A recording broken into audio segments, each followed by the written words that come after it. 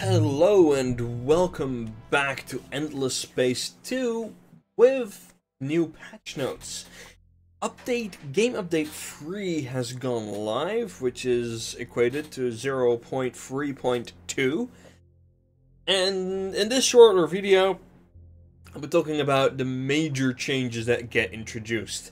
I will let for the major adaptations, I'll let the video from the Endless Space guys themselves speak to you, as I will maximize it and play it for you guys. After that, we'll be talking about the patch notes, what parts I already know are important, which parts I already noted down, and that sort of thing. The patch came out as of recording roughly 10 days ago, so that should be a lot of fun. Please note that the video you're about to see is the video made by the Endless Space 2 guys explaining the Riftborn update, which is the major faction that gets shown and played, which is also the faction that will be showcased this week on my channel.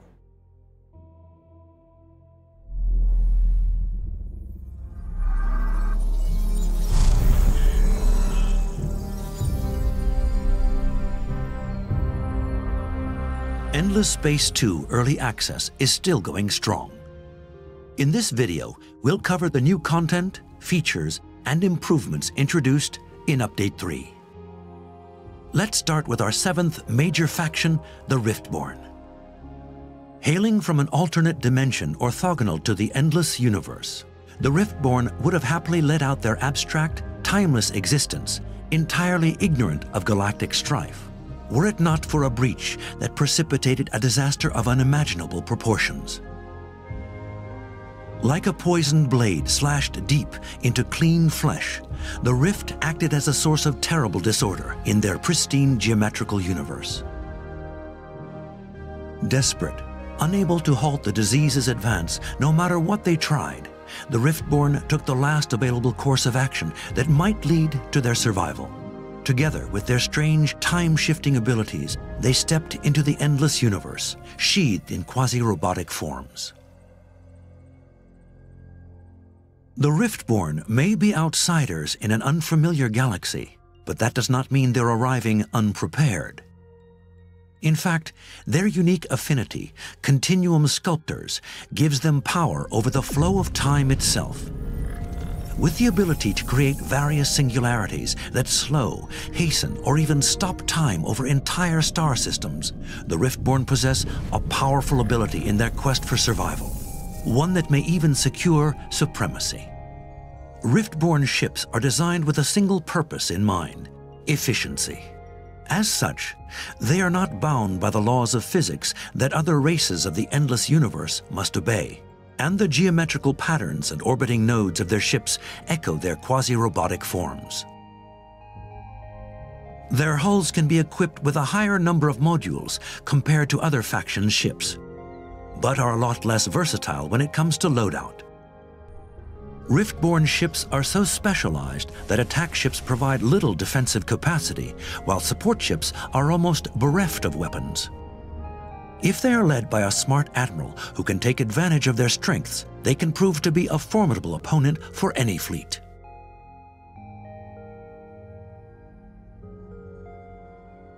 Update 3 also includes 2 brand new minor factions, the Neres and the Bagaba.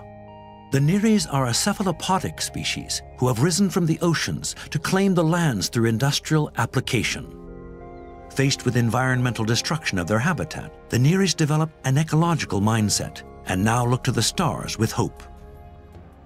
The Bagaba also hail from a watery world, but that is where the similarities with the Neres end.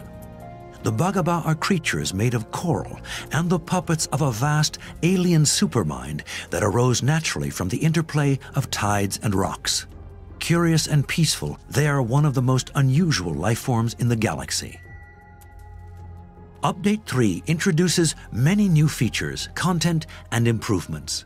Multiplayer is now available for up to 8 players, along with new galaxy types and size for you to battle over. Speaking of battles, ship design now provides more information. we've added a new tactical view, and advanced battle reports will help you analyze your decisions. We've introduced several improvements to the tech tree's interface following community feedback, along with a rebalancing of the military quadrant for a better pacing. Generated galaxies should feel more alive, with new curiosities, planet anomalies, planetary activity, and orbital traffic. But that's not all. Update 3 also introduces marketplace events, multiplayer quests, new minor faction ships, advanced diplomatic interactions, AI dialogues, and many GUI improvements. The early access, next and final update will include the Unfallen, a new major faction designed by the community, new minor factions, fighter and bomber ships, an improved AI, moding support, localization, tutorials, cutscenes, and much more. Sharing your ideas is easier than ever on the Games Together platform, thanks to our New Ideas feature. So join now and help us craft the best strategy game we can.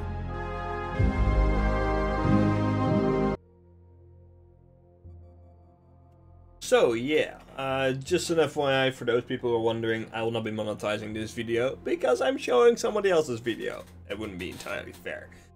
So yeah, the Riftborn update. It adds a crap ton of stuff, including the Riftborn major faction you already saw.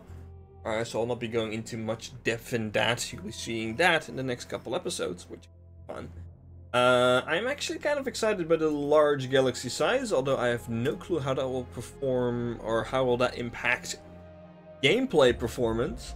Because with the amount of galaxy empires we already have around turn 50, it's a bit iffy. I like that you can rename things now. Empire, player renaming, hero renaming, very nice, very good. More game settings are now visible, which are nice. And Galaxy Life animation, so I think that means that the asteroid fields and that sort of thing, they're more animated, which I know, kind of nice. Population growth control, pretty good. All population is linked to a luxury, which can be used to favor its growth within the empire. Oh, that could be interesting. The election process has been done. Now the political parties that will not end in the Senate report their votes to the closest party, which they can change the winner at last minute. That is kind of interesting. Added natural wonders. No visuals yet. Oh, that's okay.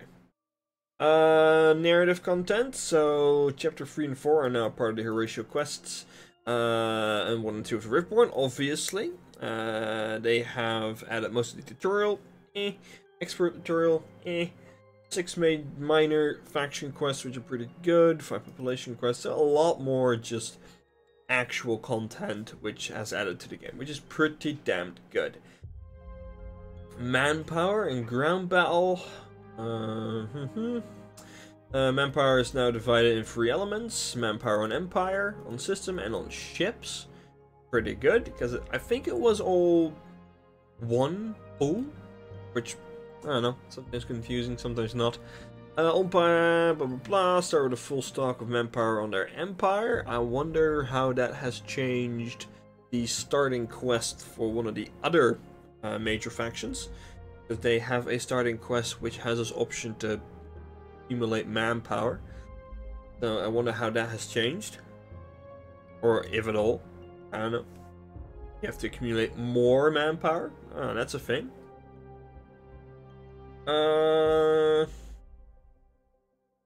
Okay. So they added specific battleground strategy and space battle tactic for privateers and minor factions. Okay, so I guess they can now theoretically invade. Interesting. Triggered a notification when manpower drops close to 0. Very good. The minor faction interface has been revamped, and actually a lot of other things been revamped as well. Added a new minor faction ideology, pragmatists, nice. More actions to improve relations with minor factions. Pretty good, because they feel a little bland now. Actions are now based on trend rather than a point value. Okay, good, good. Change thresholds as the bar follows. Neutral, cordial, amicable, friendly. Nice. Having the best relations with a minor faction will now grant access to a special action with cost in luxury resources. Okay. Pirates. Harmonized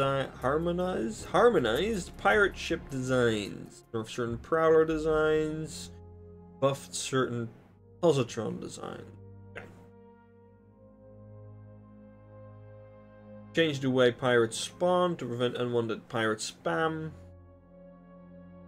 Good, because there were actually sometimes just 9 of them. 9, which is a lot. Politics has changed. Rebellion. Now the government, after a rebellion, depends on the current government cycling through all of them. Not entirely sure how it goes. I've never had a rebellion. Removed rebellion progress while in anarchy. Okay.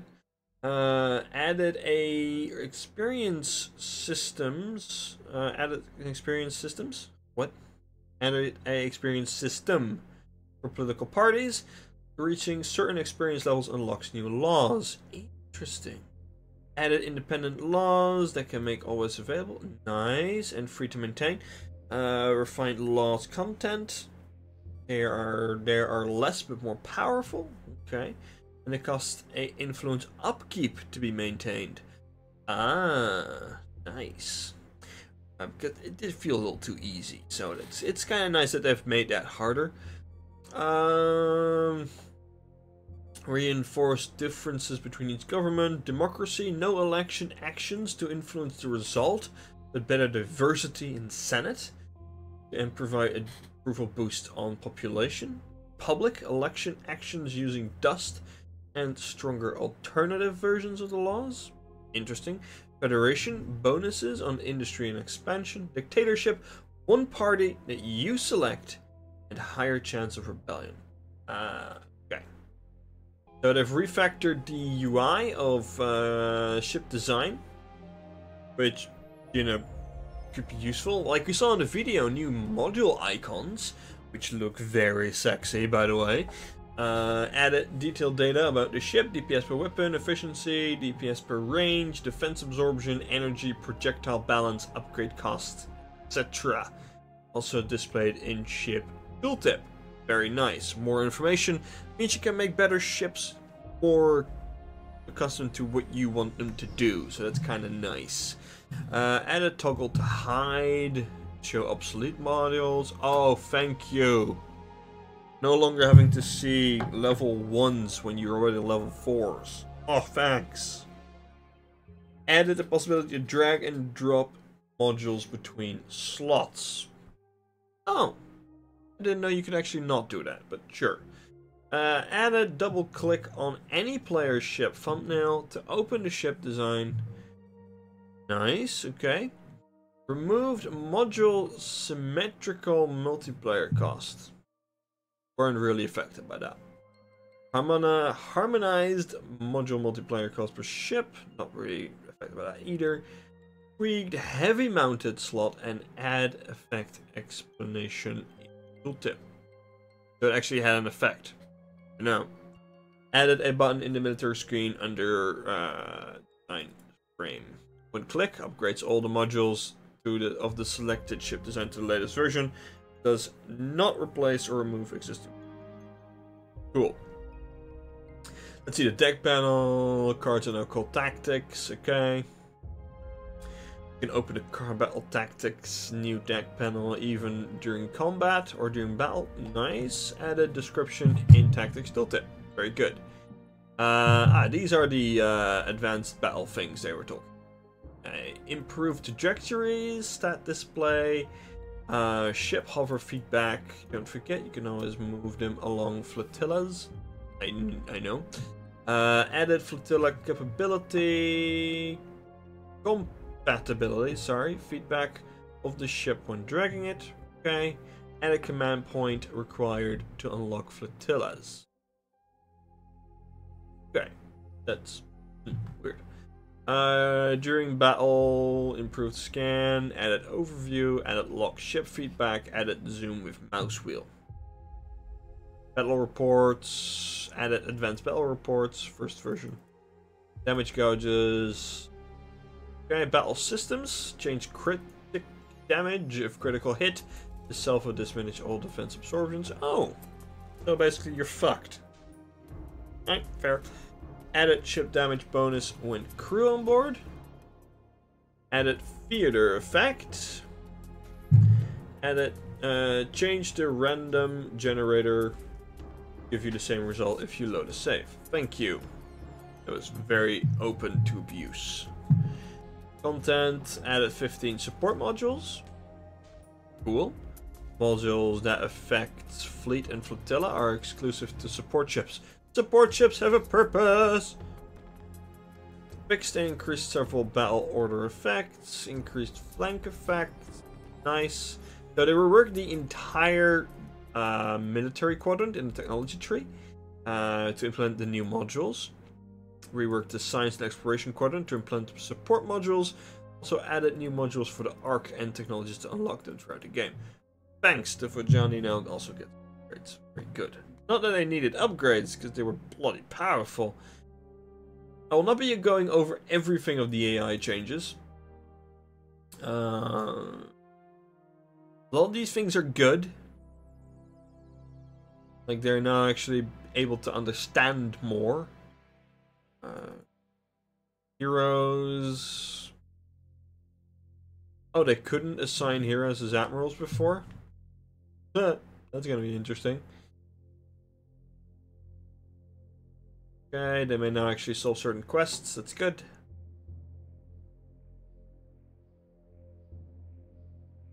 Performance. A lot of memory and CPU optimizations. Thank you! Maybe we won't have such a slowdown. Turn 50 now. Let's see, the user interface. Diplomatic and negotiation screen have been reworked. The ship display, the ship design screen has been reworked. The new game screen has been redone. Yeah, I noticed that straight off the bat loading up the game. Reworked the left banner in all menus. Polished diplomacy screen. Very good. The man button now located on the diplomacy screen. Yes! HD GUI for any resolutions.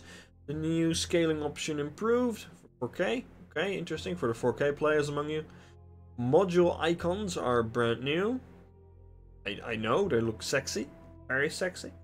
New display options are now available. Very, very good. We'll be going through later. Some balancing issues. Let's see. Horatio is now ecologic. Intriguing. I like them more as religious nuts, but sure. Outpost buy curve, rework technology, cost curve. Alright, a lot of good things among them. Not all that very interesting, but yeah, cool. And there's a couple known issues, but these are the patch notes of this a game update 3. As I said in the video, there is one more coming for early access, after which I hope the game will launch with one more major faction. There's still a couple factions I'm missing from Endless Space 1, which were kind of interesting, but maybe we'll get them later, who knows. Anyway, I thank you all for watching. Please look forward to another video today about the first episode of the new Riftborn major civilization which we'll be playing. I thank you all for watching, and I will see you next time. Bye bye.